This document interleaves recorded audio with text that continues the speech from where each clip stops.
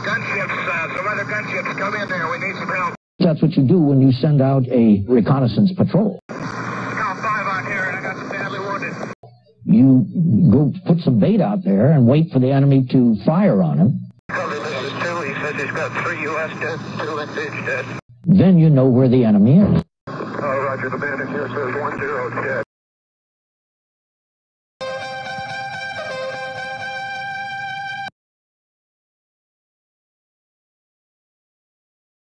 Surviving a determined enemy was difficult. Surviving the incompetence of command often proved impossible. The neutrality of Laos was a farce that tied the hands of the American military during the Vietnam War.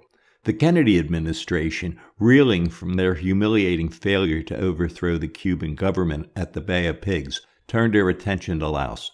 In July 1962, 14 nations signed an agreement in Geneva guaranteeing the neutrality of Laos.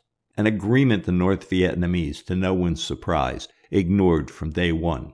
Nevertheless, the administration touted it as a tremendous foreign policy success that would prevent the spread of communism throughout Southeast Asia.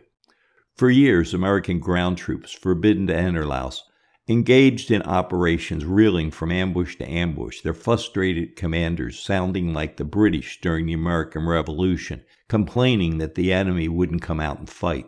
Of course, well known to everyone, the enemy, tens of thousands of them, were in bomb-proof caves and bunkers a few miles across the border. Secure from ground attack by a piece of paper, they constructed the logistics system that fed the war in the South, known as the Ho Chi Minh Trail.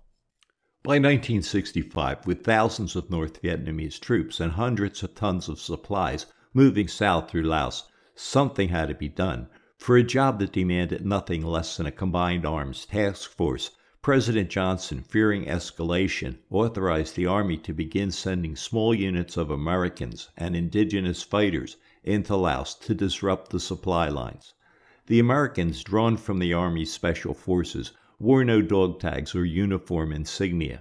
If killed or captured, the government would deny that these 6-foot-tall English-speaking soldiers were Americans. It was a dangerous job.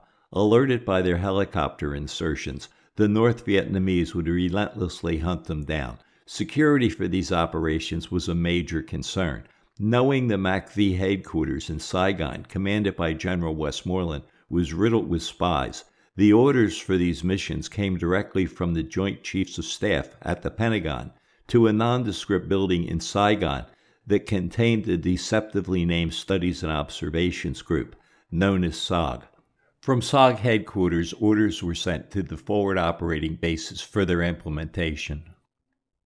These security precautions were completely undone by the U.S. State Department. Even though the panhandle of Laos was occupied North Vietnamese territory, they claimed that the cross-border operations would cause diplomatic fallout. In fact, their concern was with domestic political fallout. Using authority left over from the neutrality negotiations, the Laotian ambassador was given direct supervision over SOG's activities. As a result, mission information that was considered too sensitive to share with Westmoreland was floating around the embassy in Vientiane, which was also riddled with spies. William H. Sullivan, the ambassador from 1964 to 1969, constantly abused his authority by arbitrarily limiting how far SOG could go into Laos and how many men they could take.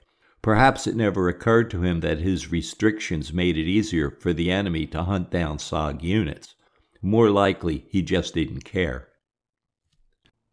In the summer of 1968, I had a hatchet force lined up by the runway at My Loc waiting for the transport to come in to take us across the fence.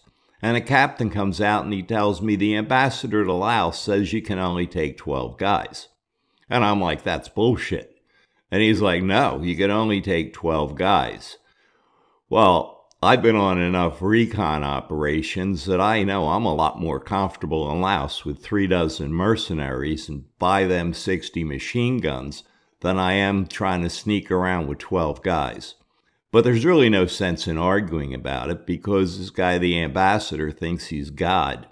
So we waited for the transport to come in and we ran the mission with 12 people. In October 1961, President Kennedy raised the profile of the Army Special Forces by authorizing the wearing of the Green Beret. In 1962, he wrote a much-publicized White House memorandum stating, "The Green Beret is again becoming the symbol of excellence, a badge of courage, a mark of distinction in the fight for freedom." The Army quickly discovered that the Green Berets were an effective tool to recruit adventurous young men into their ranks. Four-star General and Army Chief of Staff Harold K. Johnson didn't share their enthusiasm. In 1966, he publicly stated that Special Forces soldiers were fugitives from responsibility who found a haven where their actions weren't scrutinized too carefully. The Professional Officer Corps adopted his views for the most part.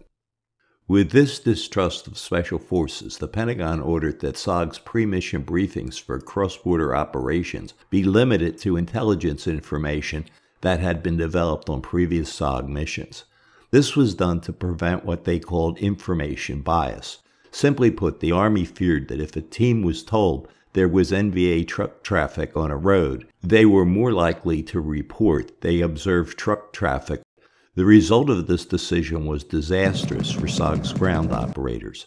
In July 1967, SOG attempted to insert a 100-man company into a North Vietnamese Army stronghold in Laos. 4 helicopters and 2 fixed-wing aircraft were shot down, and half of the fighting force was lost. The presence of an NVA anti-aircraft battalion in the target area had been withheld. During 1967, mission tempo picked up. Teams were being inserted blind and casualties were high. Most of those killed were Sergeant E-7s with lengthy Special Forces service, many dating back to the 50s. You could lose a bunch of Spec 4s and First Lieutenants and it would hardly be noticed. But in a close-knit Special Forces community where everybody knew or had heard of everybody else, word of the losses of senior NCOs spread quickly. By the end of 1967, seasoned Special Forces soldiers from Okinawa to Batolts knew that SOG was a good place to get killed. At 5th Special Forces Group headquarters in Nha Trang, senior NCO replacements were openly told to stay out of SOG, while soldiers right out of training group were encouraged to volunteer. Then came the Tet Offensive. On 31 January 1968, during the Lunar New Year truce, Viet Cong main force units simultaneously launched surprise attacks on more than 100 South Vietnamese population centers. The American and South Vietnamese forces were caught off guard. Although most of the attacks were quickly put down, and many Viet Cong main force units were devastated, there had been a massive intelligence failure. Commanding General William Westmoreland and his staff immediately went into cover-their-ass mode, insisting the attacks were merely a diversion. As fingers were pointed, fighting raged in the old imperial capital of Hue. 3 days later, Walter Cronkite informed the nation the war was lost. The intelligence failure lay on Westmoreland's desk. Weeks before the attack, he received reports detailing the massive increase in southbound truck traffic on the Ho Chi Minh Trail during the last quarter of 1967. From a normal movement of less than 500 trucks in September, traffic increased to over 6,000 in December. Truck traffic was routed from the Magia Pass to west of Chepong, far beyond the limits of SOG infiltration set by the Laotian ambassador. After the offensive, SOG came under intense pressure to gather intelligence on the North supply lines. In 1968, operations officers at the FOBs were urged to send more and more teams across the border. During periods of good weather, as many teams as possible were inserted into Laos with little concern that if multiple teams got into trouble at the same time, SOG did not have the resources to rescue them. Casualties were getting out of hand. Senior NCOs left over from the previous year, and those few who were still volunteering, continued to suffer high losses, but most replacements were now newly minted Green Berets in their early 20s. It was not unusual for these soldiers to be awarded the Combat Infantry Badge and the Purple Heart after their first mission. They performed well above expectations. Fact was, once you had the physical stamina, expertise in small unit patrolling, and most importantly, the courage to venture into such a hostile environment, the only way you learned to run operations in Laos was to run operations in Laos. The trick was to stay alive long enough to get good at it. To disseminate SOG's findings to other American units, their after-action reports were sanitized and included in the daily intelligence summaries. Enemy encounters were attributed to friendly paramilitary forces. A SOG recon team could be in an hours-long running gunfight with an enemy of much greater strength, suffer casualties, perform heroic acts of self-sacrifice, and eventually be rescued by hanging on ropes 100 feet below a helicopter, and the intelligence report would read, "A friendly paramilitary unit engaged an estimated NVA reinforced platoon at coordinate such and such." That was it. Hardly worth the trouble of putting a grease pencil notation on a map. Questions were being asked by SOG's operators. From Dawson's War. "How about all the supplies we stopped from coming down the trail?" Dawson asked. "The NVA moves tons a day. We don't make a dent in that," Sergeant Fallon replied. "Then what's the point in going out and getting our ass shot off?" "That's a good question. By the time your kids are grown and you can tell them what you did, I'm sure they'll have come up with something." In early summer, near the end of his tour, Colonel Singlab expressed concern. There was great pressure from Mr. McNamara directly for us to increase the number of those teams. We were losing far more men than I felt was worthwhile.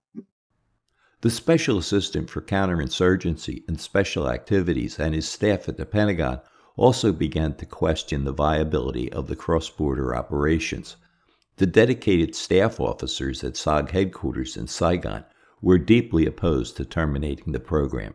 They had spent hundreds of hours during the day slaving away in air-conditioned offices, and at night they worked diligently to develop a deeper understanding of the Vietnamese people. They were willing to sacrifice going home to their lovely wives and precious children to ensure the program's success. As luck would have it, the staff began to notice overlooked signals intelligence reports that confirmed what their ground operators had reported. The North Vietnamese were diverting hundreds, maybe thousands of frontline soldiers from South Vietnam to form a special commando group in Laos, specifically to counter SOG's operations. Then on August 23rd, sappers attacked FOB-4 at Da Nang with devastating results. It remains the greatest single-action loss of Special Forces lives to this day. For the enemy to take extreme action, SOG must be causing them grave damage, the staff officers reasoned. The cross-border operations intelligence gathering results may not have been worth the cost in lives lost, but since their very presence in Laos was tying up a large amount of the enemy's resources, the operations would continue. As 1969 began, SOG consolidated its base structure by closing the My Lac launch site that was still under construction and FOB-1 just south of Hue. The remaining FOBs were renamed Command and Control North, Central, and South. In late January, I arrived at Command and Control North from My Lac, where I'd been running a hatchet force platoon for 7 months. This picture was taken shortly after that. The others had been running recon out of the now-defunct FOB-1. We were getting reacquainted. I had spent my first month in country at FOB-1 and had been assigned to carry the radio for Sergeant Boggs on a thankfully aborted recon mission into a death-trap target designated Oscar 8. Sergeant Eldon Bargewell, who would survive to later serve with Delta Force at Desert 1 and retire as a Major General, was telling us that our new CNC North commander, who had the ominous code name of Iceman, said that SOG was finally doing their job. They were getting people killed. Others thought it had come from someone at our Saigon headquarters. Regardless of who said it or if it was actually said, the second part of the statement was certainly true. During the past year, all of us had been wounded at least once, and half of our operators had been killed. In the beginning, a perfect recon mission was one where a team was inserted, undetected, discovered valuable information, and withdrew without the enemy ever knowing they were there. By 1969, the Ho Chi Minh Trail wasn't a secret anymore. The locations of North Vietnamese Army units in Laos were well known, down to at least the regimental level. Supply tonnage was calculated. Now teams were being inserted for the purpose of making the enemy commit resources to hunt them down. At this point, you might think someone would have had a meeting explaining the change to SOG's ground operators so they could make the necessary tactical and equipment changes. But that didn't happen. Back at the Pentagon, reasoning that if it ain't broke, don't fix it, the decision was made not to inform the FOBs of what they carefully called a change in emphasis. So teams continued to place wiretaps and hunt for pipelines, and operators kept getting wounded or killed, pushing the limits, trying to accomplish these, at best, secondary objectives. I was back in the States on leave in May and watched the Battle of Hamburger Hill unfold on the nightly news. By the time I returned to Vietnam, I knew that Nixon was turning the fighting over to the Vietnamese and had ordered the end of all American offensive operations. While U.S. infantry divisions began packing up and heading home, SOG just kept banging away as if it was 1967. No matter how many of you tell me in the comments that your uncle was in SOG, it is estimated that only a total of 600 American Special Forces soldiers ran cross-border operations. How bad did casualties get? From July of 1966 till May of 1971, SOG was ordered to infiltrate a single target west of the Ashaw Valley 9 times. It was called Oscar 8. During those operations, about 200 men were involved, including U.S. Special Forces, mercenaries, and air crew. 81 of them were killed or went missing in action. For comparison, of the 1,800 men from the 101st Airborne Division engaged at Hamburger Hill, 72 were lost. 29 years after MACV-SOG was disbanded, the unit was awarded the Presidential Unit Citation. Mistakenly calling us the Special Operations Group, the citation sums up our accomplishments as follows. Special Operations Group's cross-border operations proved an effective economy of force, compelling the North Vietnamese Army to divert 50,000 soldiers to rear area security duties, far from the battlefields of South Vietnam. Had we not been sworn to secrecy after the war, I doubt if any of us would have described our mission as giving the enemy something to shoot at in Laos, so they couldn't go shoot Marines in South Vietnam. You see this guy? His name is Howard Sugar. By 1971, the concentration of enemy troops in our target areas was making it difficult to infiltrate by helicopter. So on 11 October 1971, 20, maybe 21-year-old Sergeant Sugar, acting as the assistant team leader, jumped from a C-130 into the night sky and skydived 13,000 feet into the enemy-infested jungle. It sounds insane, all the more so because America's role in the war was almost over. Fortunately, everyone survived and they were successfully extracted. Why'd he do it? Howard Sugar was a soldier. He volunteered for SOG. You'll find my book Dawson's War worthwhile.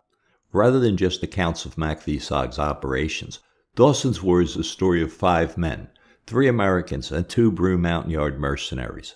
I'll take you with us for a year. You'll get your fair share of gunfights in Laos, because we did.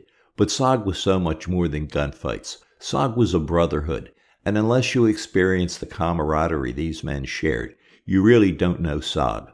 Through Dawson's War, these 5 men will become your friends, and like I do, you'll miss them when it's over. In the end, you'll be able to answer SOG's most asked question: what kind of men ran these dangerous missions? Get a copy today at Amazon. Thanks. And as always, like and subscribe. It helps.